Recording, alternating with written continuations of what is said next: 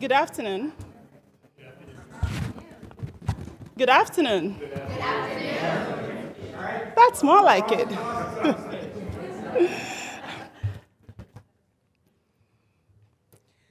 My name is Chiedo Nwankwor. I am the Vice Dean for Education and Academic Affairs. I also direct the SAIS Women Lead and teach classes in African politics. I am delighted, as you can see, to welcome you to this event with such a distinguished guest in conversation with Dean Steinberg. Before I continue, I will interrupt myself to thank the people that made this event possible today. From the Dean's office, Daniel Khan and Gabby Roberts-Hendy. From events, Brittany Menina, Sonia Holmes, Jessica Merino, and Destiny Curtis. And from IT, Moelahi, Pedro Matias, Ariana, and others. Thank you. I am Black. Hello. I am American. I am African. I am human. I'm sure these assertions, by their very nature, twist themselves into concentric circles in your mind. And the core of the circle subsists in the most salient of these consciousness and identity for our lived experiences. These assertions of consciousness should not constitute a threat one way or the other. Instead, they should be the canvas on which we paint our individuality and commonality all at once. And as America celebrates Black history, here at SAIS, we acknowledge and work within certain parameters. That history is never finished. It is not deterministic. It is not a product of random collision, not driven by chance. Rather, it is orchestrated by human agency. It is alive and continuing. And we are more determined than ever to play our part in history, Black history, by celebrating and respecting our uniqueness, striving to correct past mistakes, holding up the ladder one for another, and being intentional in our remediation initiatives. So, to summarize, we are intentional about remembering the past and reimagining the future. Leading that charge is our very own Dean Steinberg, who, of course, is no stranger to us, my boss. Dean Steinberg has straddled for well over 4 decades, and masterfully at that, the worlds of scholarship, public service, and scholarly activism. His years serving in the White House as policy advisor and in other roles ranging from diplomatic to administrative uniquely positions him to lead this institution with understanding, empathy, and a depth of knowledge and skills that is transformative, both for the institution and its constituent groups. Again, history is alive and happening in our very eyes. And Dean Steinberg's part in this history is unfolding, inspiring, and uplifting. Hey.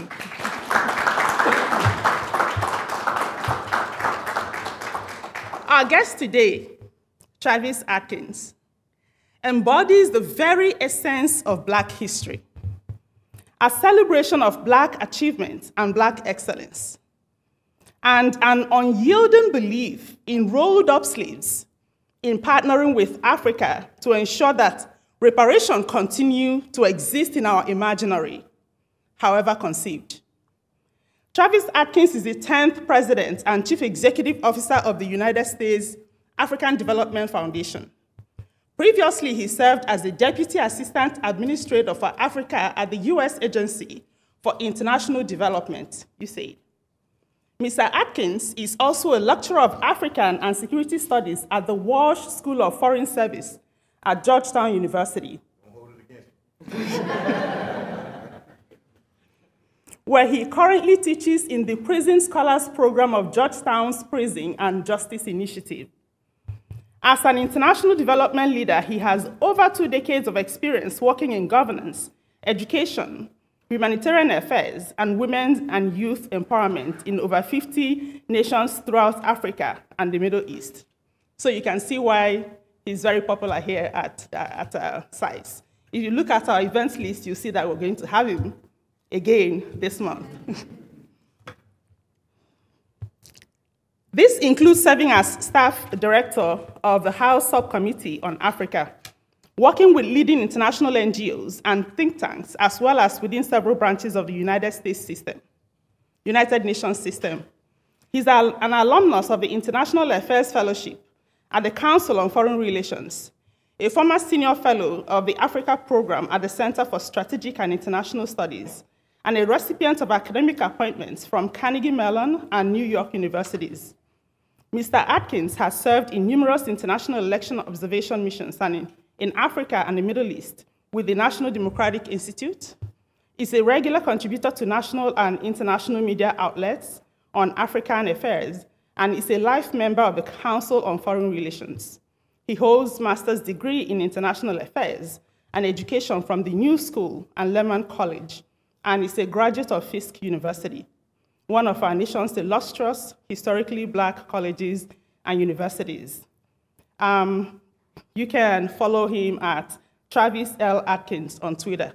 And so join me in welcoming Dean Steinberg and Mr. Travis Adkins.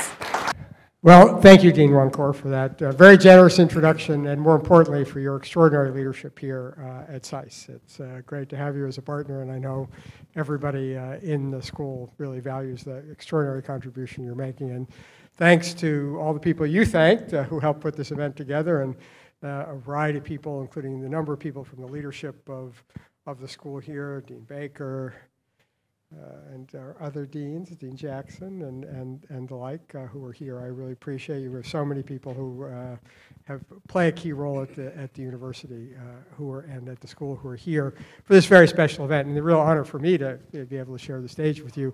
You know, you heard from Dean Nwankwor this extraordinary career that you've had. And because we are here at a School of International Affairs, I always like to start out by having you share with me a little bit about your professional journey. How did you even get interested in the first place? I mean, a lot of our young students, particularly from you know, historically underrepresented minorities in international affairs, you know, are wondering about what the paths are into this. So maybe if you could share us a little bit about your own journey and how you ended up with the opportunity to serve in so many important positions. Sure, thank you so much, and I never take it for granted when anybody comes out to hear anything I have to say, so thank you guys so much for joining. To give a short answer to the question and then to elaborate a little bit, I find that our field is very much like the music industry. Sometimes you get, you know, discovered singing on the subway.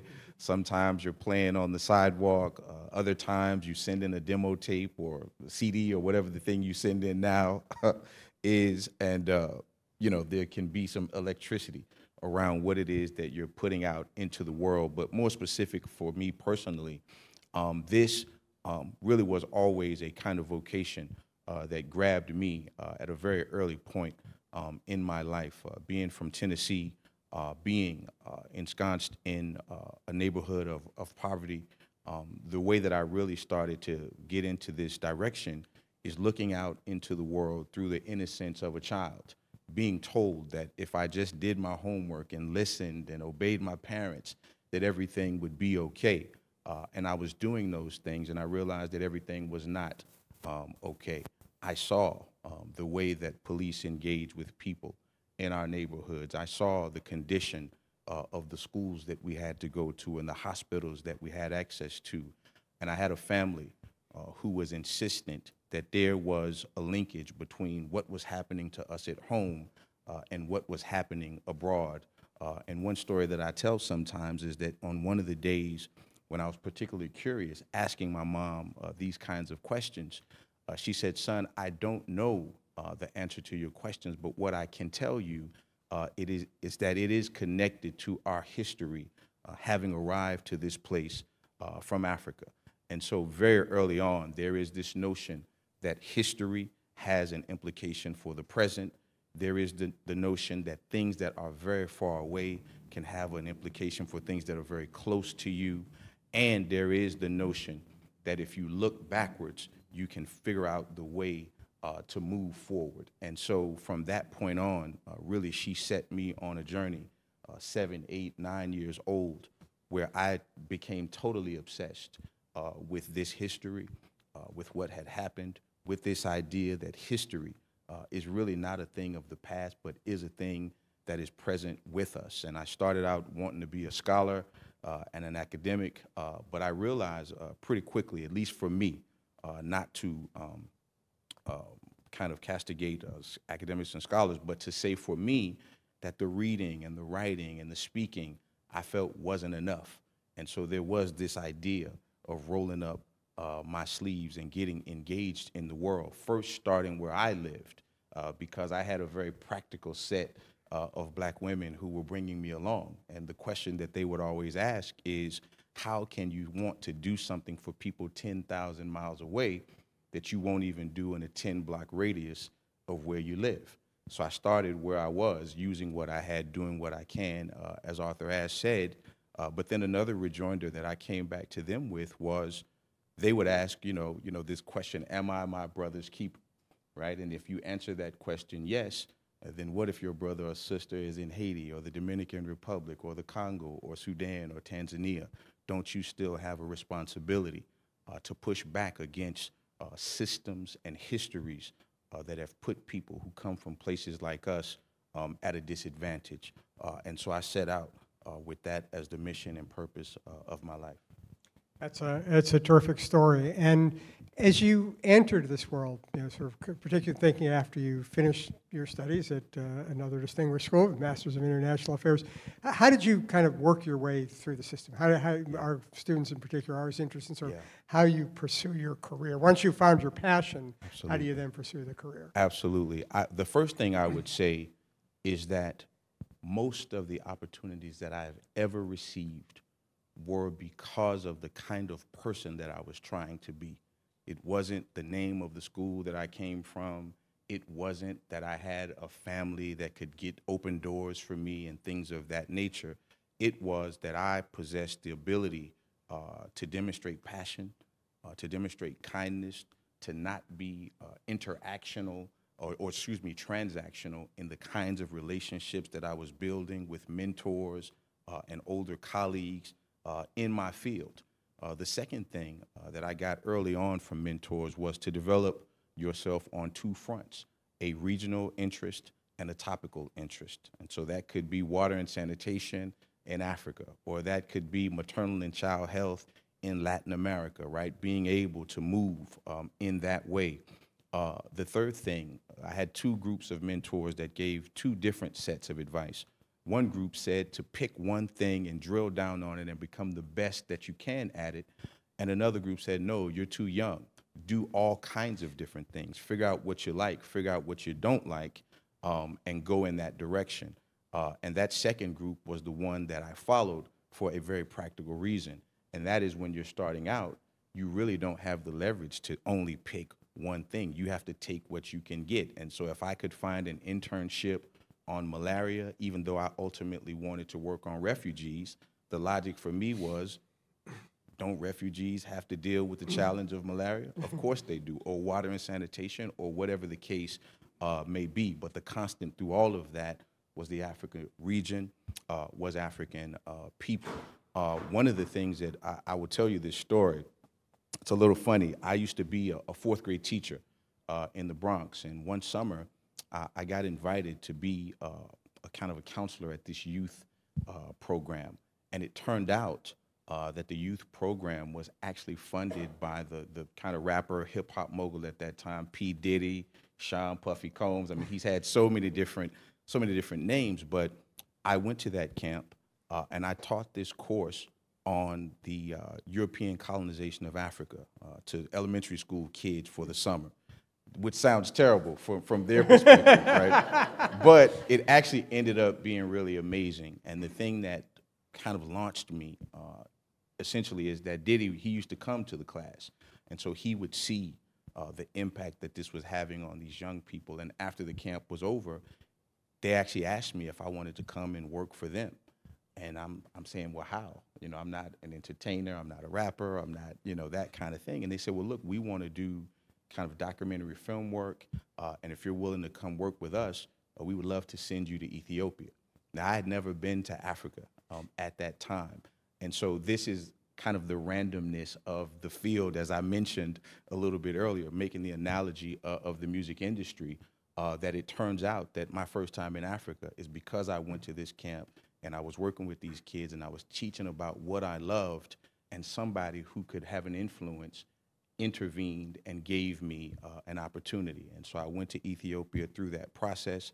I have many stories like that that have happened throughout the early part of my career and continue to happen, where these so-called chance encounters, when you're found doing what you love and demonstrating a talent and a passion and a capacity for learning and a kindness and a respect for other people, ends up opening doors that you just could not have imagined. And so for me, I think humility is something that comes very, very, very easily, because I could have had all the talent in the world, and if the few people who came along the way didn't come, I wouldn't be here and could have gone off course in a negative aspect in terms of what was in my environment and the life opportunities that were presented to me from an early stage. And so I think of it as being about the kind of person that you are, how you treat people, the ways in which you express gratitude, and the ways in which you drive home about what it is you're passionate about changing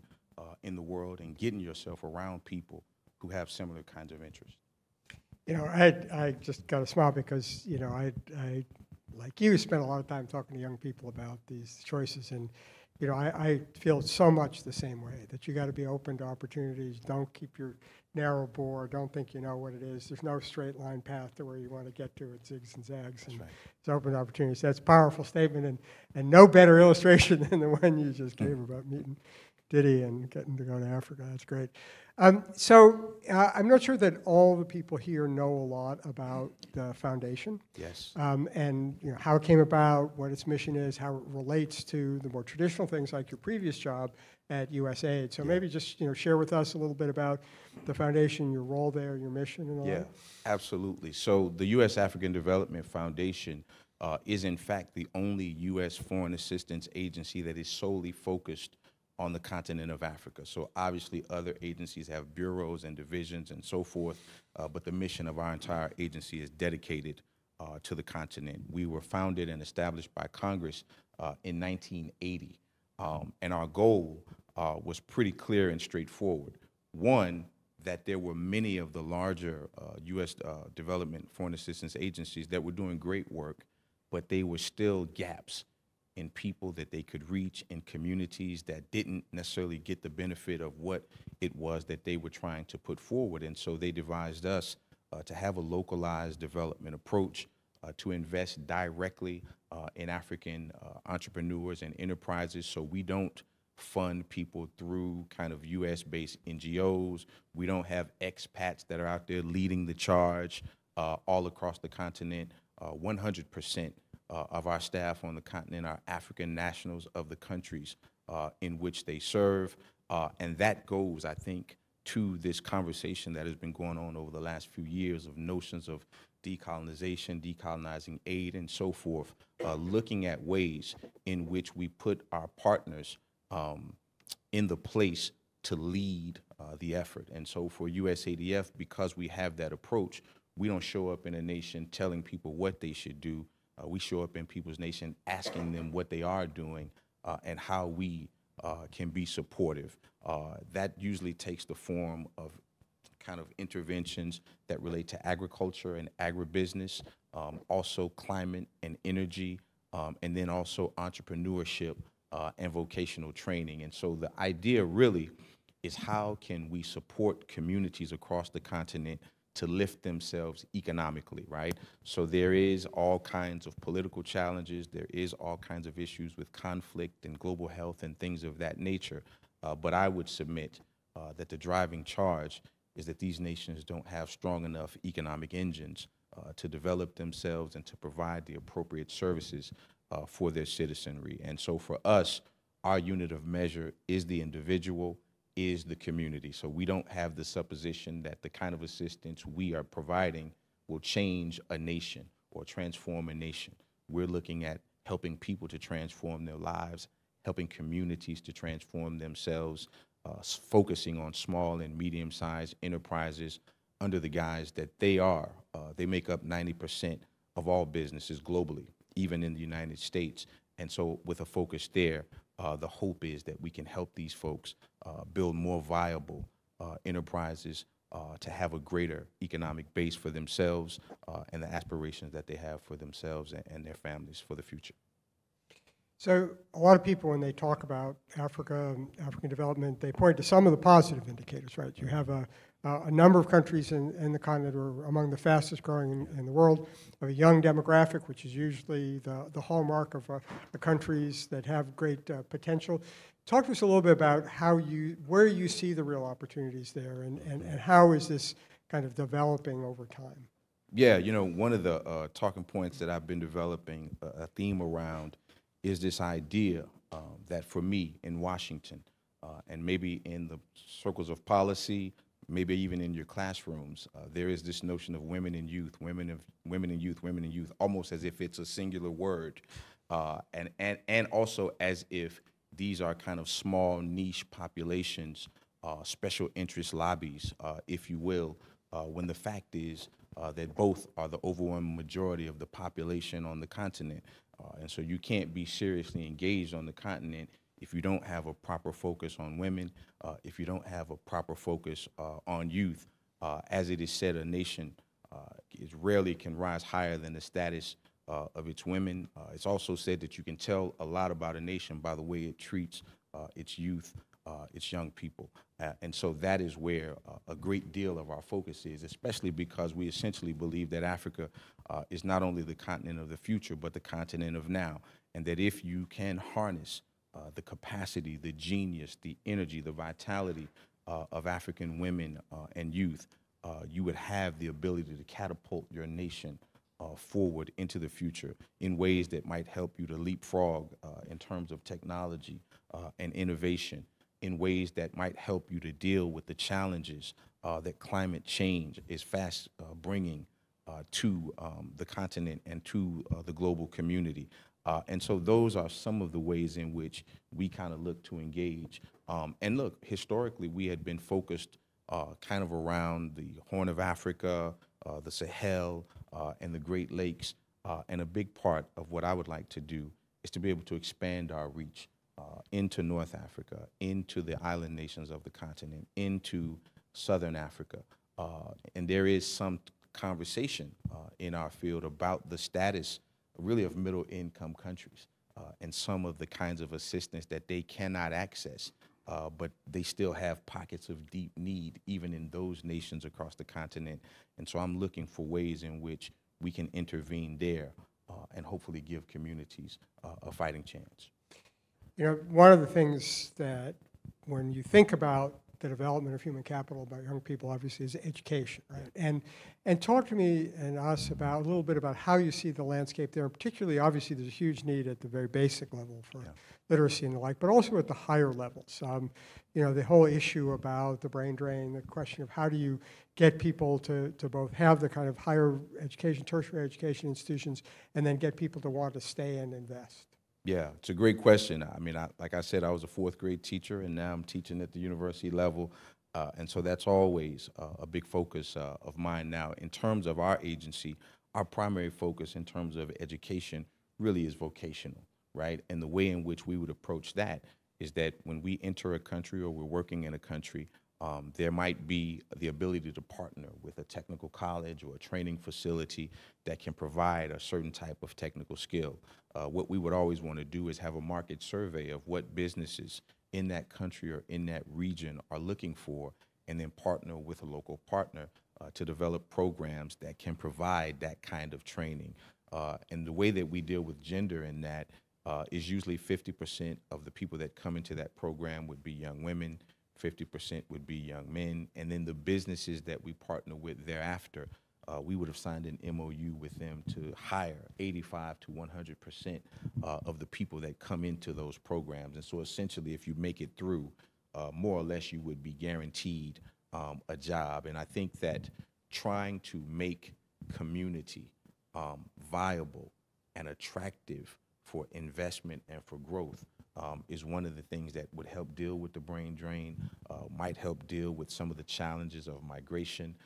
People, of course, all over the continent who risk their lives and who we lose in the desert and in the sea because they didn't believe they had a viable chance to have a successful life in the place where they lived. And I read a statistic on this, a passage from a book not too long ago, and it said that the largest mass grave for Africans in the modern world is the Mediterranean Sea. And I was really shook by the weight of what that means and how desperate people are to find ways to have the kind of lives that they want. And what our agency is focused on is trying to give it to them in a local context right where they are. You've worked both in the executive branch and in Congress. I'd be interested in your own perception, particularly as you interact now with the Biden administration and also with the Hill, how much understanding and appreciation there are of these issues, of the work you're doing. Where's the support coming from? What are the challenges that you face? Yeah, I think, I'm very excited about the Africa Leaders Summit that we just had at the end of last year, some of the outstanding kind of partnerships and commitments that came out of that, the tone and tenor of that meeting, which really was about partnership and engagement, getting us away, I think, from the sense in the West of this kind of tough love, lecturing, admonishing relationship with the continent and changing that around. And so that's really exciting. I think also we have an opportunity now with an increased focus on diaspora communities and their engagement with the United States government and in Africa, looking again at the post-COVID recovery, economic growth, the increase in two-way trade and development between the U.S. And African nations. And hopefully that would set the stage for more successful talks in terms of governance challenges, in terms of security challenges, in terms of counterterrorism and other kinds of cooperation that the U.S. might want to engage in on the continent. The biggest thing for me personally is the emphasis on partnering with Africa for the benefits that we can gain and we can share with our African partners, not solely because of other kinds of global competition that we might be concerned with. And so for me, engaging in Africa on its own terms for its own wealth and value to the United States and in partnership, I think is really important because I think not doing it that way is one of the reasons why we can get behind the curve. Right, you anticipated my next question there. Bring it on. Which is, there's almost no conversation that we have in this room or any other room that doesn't have the word China in it. And as you say, I mean, this is for many, just as we saw in the Cold War, right? There's a tendency to instrumentalize our relations, not just with Africa, but other parts of the world as well. Yeah. How much of a problem is this in your work, and how do you deal with the fact that, you know, the positive side is people are more motivated to pay more attention, but for the reasons you said, it may not be for the intrinsic value of the engagement. Yeah. Well, you know, I think going back a little bit to the history of how I got into this field and the things that my mother and family guided me towards, the value of Africa and the value of African people was always very clear to me. And as we celebrate Black History Month, I think about this theme because essentially, you know, the 12 million African men and women brought to America in the transatlantic slave trade who were brought here to have their labor extracted from them under force, created the economic engine and conditions for this nation to become one of the most economically and militarily powerful in the history of the world. And so I say that because there are so many questions about why Africa should matter to the United States, why should we engage, why should it be prioritized. And as I once heard President Clinton say, there are few nations on the earth who've received more benefit from Africa than America. And so we have historical ties, but also the immediacy of the present moment as reasons why we should be strategically engaged. I would say that in our work, we help in that relationship because we actually are not focused on that relationship, right? So when you talk about USADF, you're talking about people-to-people engagement. Because our staff are all Africans, are all nationals of the countries in which they work, the insight that they provide, the relationships that they have, the way in which their knowledge of their nations and regions allows us to reach people that might not go, that might go without certain kinds of support if we couldn't get to them. It puts us in a different position. And I think when I think about our congressional mandate, it talks about USADF's core role, making friends for America in Africa and vice versa. And so we take that seriously. And so I think if you focus on it in the way that it deserves, in some ways it takes care of some of the other competitive things because you're actually doing right by people in the engagements that you have, regardless of what someone else decides to do or say or prioritize. And of course, we know that global competition is a real thing. So I'm not naive to suggest that we are operating in a world where those things are not at play, but it is just to say that for me, African people in the Africa region deserve the kinds of high-level focus that we would give to any other part of the world, especially because we're calling ourselves a global leader. And you can't be a global leader if you're going to ignore large swaths of the globe. So interesting that you highlight in the mission, it's making friends for the United States, right? So I don't think it's an accident or a surprise thing, but that the U.S. brand, especially with respect to issues like race, is not unchallenged right now because of all the challenges that we face here and the really serious problems that continue to plague the United States. And you mentioned obviously some of it, you have your staff are not American, they're African, but you're still, if your mission is to make friends for America, how do you deal with the fact that we aren't the most shining image in the world, especially with respect to issues that Africans will care about? Sure, sure. Well, I think for me it's very easy and it's very clear. I think the first thing is to not pretend that history has not happened, to not pretend that the things that happened before our time have no implication or bearing on what is happening today. And I think creating a space for that kind of truth in our engagement is a critical part of this.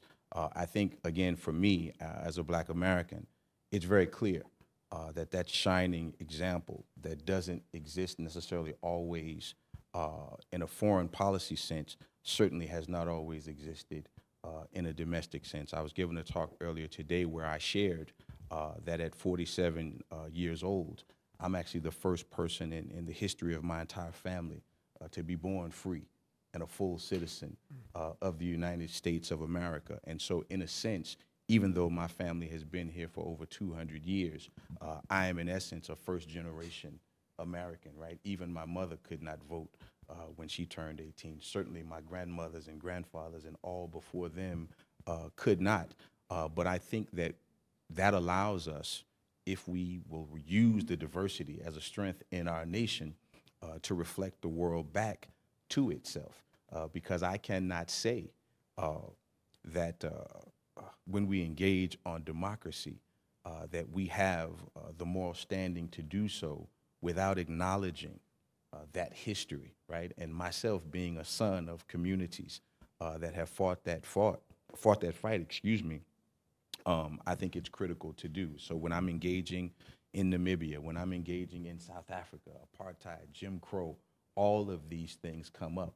And I think facing them head on and not feeling the need to ignore or to run away from them helps us. I was talking earlier today and I gave this analogy of kind of when you play as children and you hide under a sheet And you're thinking that because you can't see your friends, that they can't see you, right? You're this big hump under the sheet, thinking that you're hiding. And I think for us, in our diplomatic engagements, everybody else all over the world has seen these things. They saw January the 6th. They saw George Floyd in a 9-minute video. They saw Abu Ghraib. They see all of these things. And so for us to try to pretend that none of that is happening and go forward as a moral authority will, I think, need to be rethought.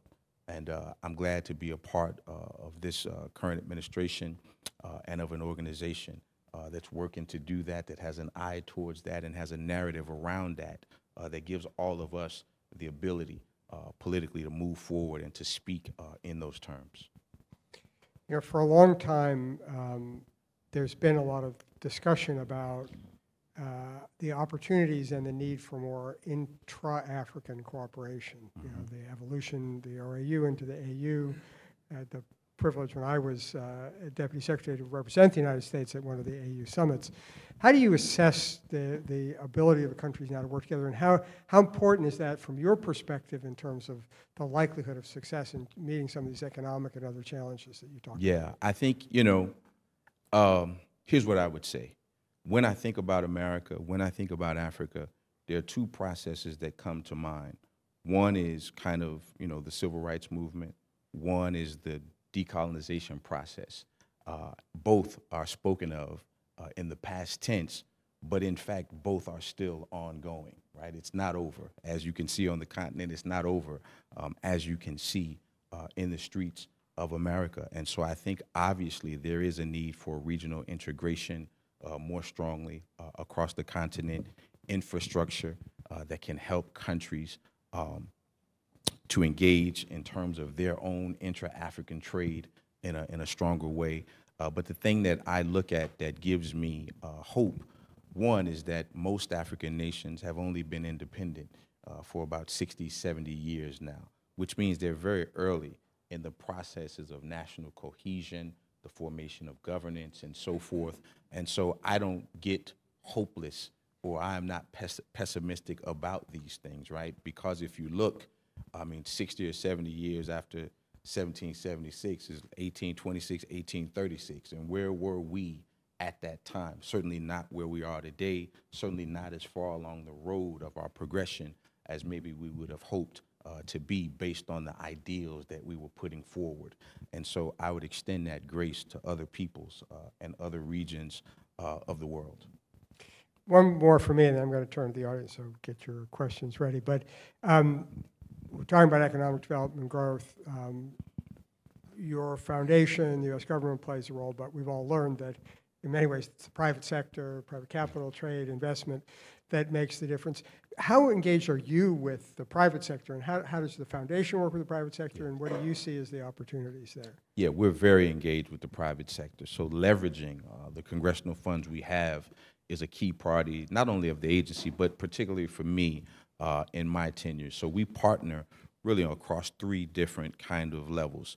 Our first level of partnership is actually country partnerships with the nations in which we work. And in those partnerships, oftentimes we're doing actually co-funded development assistance work in that country. So we just signed one at the Africa Leaders Summit with Namibia. We have others in Nigeria, in Kenya, in other places where essentially that nation has identified a need, has identified perhaps a budget shortcoming.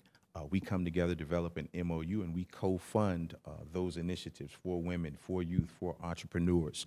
The other partnership level that we have is interagency partnerships with the DFC, with USAID, with the State Department, and others, again, allowing us to leverage the U.S. taxpayer dollar and to bring more resources to the continent. And the third is exactly where you're going, which is with private institutions, the private sector, if you will. And so that is Steinberg Bank, that is MasterCard, that is Citi, that is the National Basketball Players Association, and others who find the model and the approach that we have, the agility that we have as an agency, they find that attractive for the means in which they want to engage on the continent and the kinds of outcomes they want to see for people in their communities. That's great. And they can be powerful when they get in there. Yes.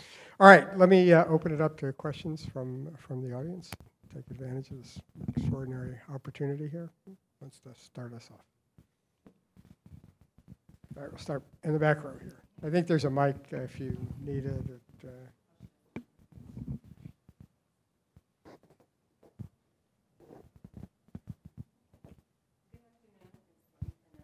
Yeah, I think you're right.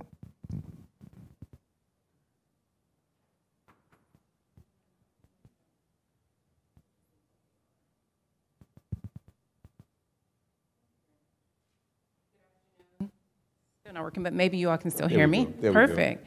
My name is Denise Kirkpatrick. I am a first-year doctoral and international affairs student, and I would like to thank all of our leaders here today for hosting this wonderful Black History event. And also, you know, as a sixth-generation American, descendant of Free Frank, who was the first African-American to establish a city in the United States, I'm very pleased that you wove in your story and how, as a child, your mother wove in the importance of connecting with ancestry and how that influenced you today. And I think that's important, particularly as the conversation around diaspora comes up. I will say I was very pleased to see the Biden administration announce a new diaspora council, but I am concerned that we aren't having a conversation among civil society, among academia, about what that means and what that looks like, and bringing the diaspora community to the table. Because I think oftentimes when you hear the term, you think of first-generation immigrants from the continent. And I say that because I think it's important when we talk about it, we include those who have historical ties to the United States for generations. And I recently published an article at the Atlantic Council that speaks to the role and influence of African Americans in encouraging this movement in Ghana through Kwame Nkrumah to make FIFA, the soccer institution, more inclusive, okay? My question to you, Mr. Adkins, is what role is your organization playing, or where do you think your organization can play in facilitating these conversations in diaspora and engaging both communities, descendants of enslaved Africans as well as immigrant Africans, about the future of the continent, but also the benefits of economic development in African American communities in the United States? Sure. Thank you for the question and the context that you provided to go with it. For me, I think obviously I take the word and the framing of diaspora in the broadest sense, right? And I think there are two, right? There's the historical diaspora and the contemporary diaspora. But when I speak of the one word, I'm referring to both of them. To the point that you were making, I think USADF actually has a long history of working in diaspora communities just because of the weight and import that they have on the continent, right? So I think recent reports from as late as 2021 are that the diaspora communities in the United States are sending more in remittances back to the continent actually than all of foreign direct investment, or equal to all the official development assistance. And so obviously this is a powerful constituency to engage. So there's a couple. First, we have one partner called the African Diaspora Network, and they're based out of Silicon Valley. It is run and started by an Ethiopian-American woman by the name of Almaz Nagash, and they're doing economic development and assistance training. They're doing support to diaspora businesses inside the U.S., but the part on which we partner with them is their training program and grants that we give to African entrepreneurs in the United States who actually have businesses that are going, or entrepreneurship ventures that they're participating in that are happening actually directly on the continent of Africa. The other thing is in our partnership with the NBA Players Association Foundation. You have a mix of African continental players, but also African American players who essentially we're partnering with to do programming along the lines of what USADF focuses on, either in their countries of origin or in their country of interest if it is a diasporan who does not actually know their country of origin on the continent.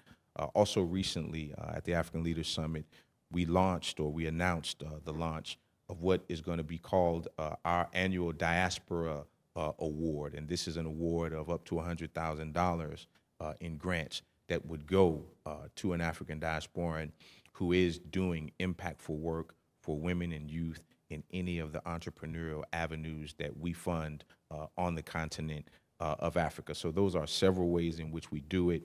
We thank members of Congress who have supported us in doing that work, specifically members of the Congressional Black Caucus who've wanted to ensure that we have language and funding around diaspora engagement that ultimately helps us to have a greater impact on the continent. And so these are things that we think about and talk about all the time, and certainly are at the front of mind.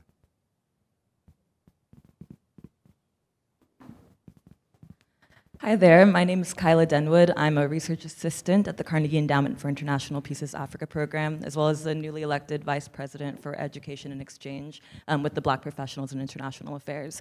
It really struck me, your experience encouraging elementary school students to learn more about European decolonization, and my question is, how do we as policy experts, as civil society leaders and academics engage with an even younger audience to give them a more nuanced perspective of what Africa is and what they can bring to the table? Yeah.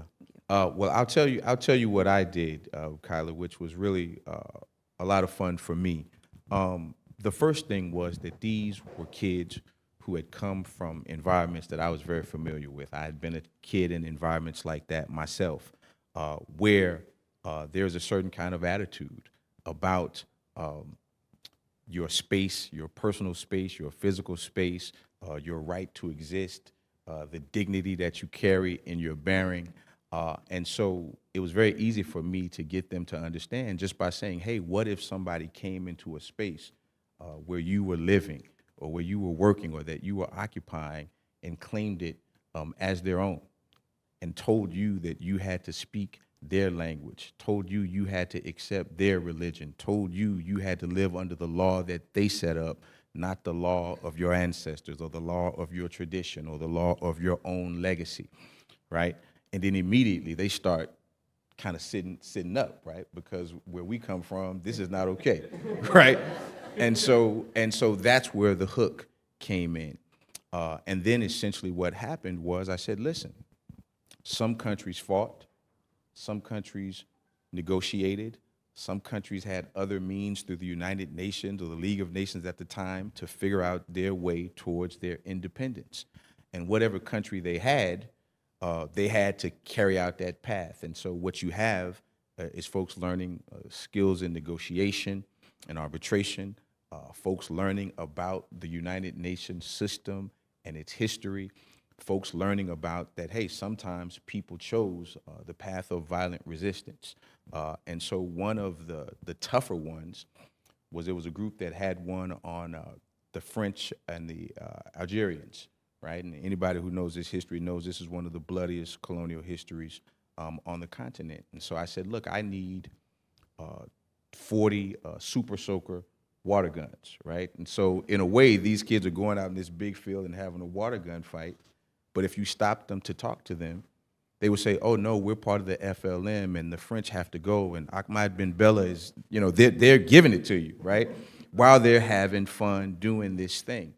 And the biggest compliment I got from one of the kids is she said, Mr. Adkins, you had the only class I didn't fall asleep in, right? And so I think we did something right, but I think there's a way in which this history is very basic, right? We can make it complicated if we want to, but at the end of the day, one people decided that another people was unworthy to have what was rightfully theirs, decided to come up with legal schemes to take it away from them, political schemes to take it away from them, military schemes to take it away from them, and then to have that justified in the world. And so after, of course, the end of World War II, that world starts to recede, and you start to hear about respect for human rights and dignity and sovereignty, right? But we should have a clear understanding of how the world we live in today came to be. And I think that that is what I was curious about when I was young. And I think it is for a lot of young people who are dissatisfied with the conditions under which they live. They don't know how it came to be. They don't know what they can do about it. And so that has been, again, the mission of my life and work. Yeah, over here. Yes. Hi. Oh, this is working. Perfect. Hi, Mr. Adkins. Thank you for being here today. My name is Kayla Smith. I am a second-year merit candidate. I'm also a 2021 Charles B. Rangel Fellow, and I humbly serve as the Vice President of the SAIS Black Student Union. I have 2 questions for you. I'll make them as brief as possible. My first question is, you present as a storyteller, and I would love to know how your foundation engages in storytelling in the continent in terms of the engagements you guys work in. And my second question for you is, you've had a robust career. How do you maintain your stamina for the work that you do? Yeah, great, 2 great questions. Thank you for that. The first thing I would say, and I think I have a few colleagues here that know that storytelling for me really is everything, right? Because when you look at history, right, obviously it has the word story right there in it, and the arc of what that history is can determine life or death for people, poverty or wealth for people, success or failure for people. And sometimes it's because of what happened that created the story, but sometimes it's because of the way the story is being told, right? And essentially what my mother was saying to me is that there has been a story told about people like me and you, son, and people like the people where we come from, son, and those stories are not true, right? And you set out on a course really to change that narrative, right? Because the narrative was created to justify one group being able to be the leader and another group being designated as a follower. One group being called a master, another group having to be enslaved. One group being a colonizer, another group being a subjugated or subject people, right? Those all come from stories and narrative.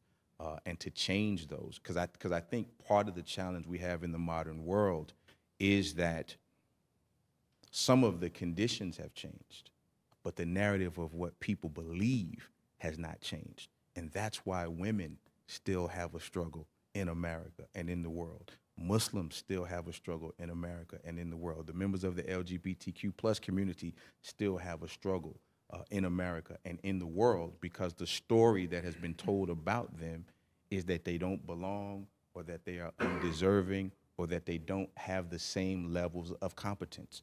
And so everybody that's in a body that has been designated by those narratives is fighting a fight to try to overcome them. And so for me, it's paramount. And I think that one of the ways that I do it is by talking like this openly, right? Taking the things that people think are controversial and saying them calmly and out loud, right? It shouldn't be controversial to say that women deserve the same kinds of opportunities as men. It shouldn't be controversial to say that black people are not inferior to anybody. It shouldn't be controversial to say that no matter your sexual orientation or gender identity, you deserve the same dignity and opportunities in America, because that's what our nation is promising. And so I think the more we do it and say it out loud into microphones, on cameras, and take pictures of it, that we begin to continue to make the case for the nation that we say we want to have. In terms of stamina, that's also a great question, and it's something that I would share with young people about, you know, now there's this thing about the soft life, or there's all this stuff about self-care, right? Well, I'm not too old, but I'm old enough that I didn't come from a people who thought that that was something that you should necessarily prioritize. It's called work, not fun, right? That people would say. But I do think it's paramount to take care of ourselves, and to take care of yourself actually is to take care of the people that you care about. And so putting off what sustains you, striving after something that you won't even be here for if you don't take care of yourself, doesn't make any sense. And so now this is just life advice to students, because I think when we get stressed out, whether it's with our class, our work, our relationships, whatever, the things that are the most sustaining for us are the first things to go. I'm not eating right because I got all this stuff going on.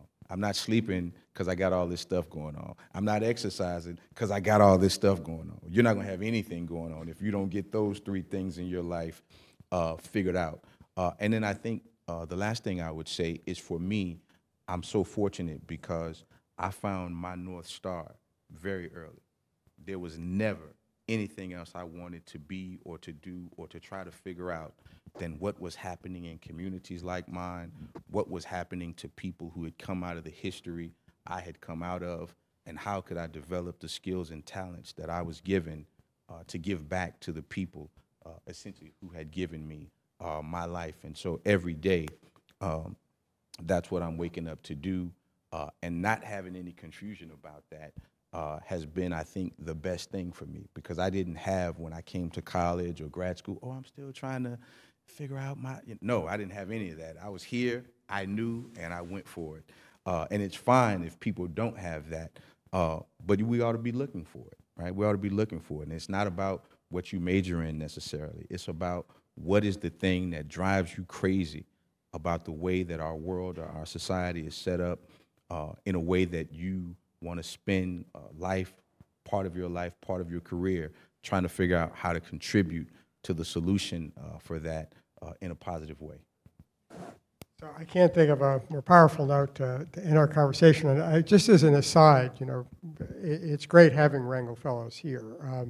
I had the privilege, I worked in the Senate for a number of years, and I had the privilege of working with Congressman Rangel, who was an extraordinary figure, an extraordinary leader, both on issues here at home, but also in Africa. And he was a powerful voice and that. And it is that kind of leadership that we need, and we look to all of our young students to be the next generation, just like we're privileged to have you here to give this message. It's a powerful message, both of the work you do and the values that you hold that mean so much to us here, because that's what we're all about. However people choose to pursue that passion, we're about passion, about making a difference, and I don't think there's any of us would disagree or have any question about the difference that you've made and the example that you set for all of us. So thank you for being here today.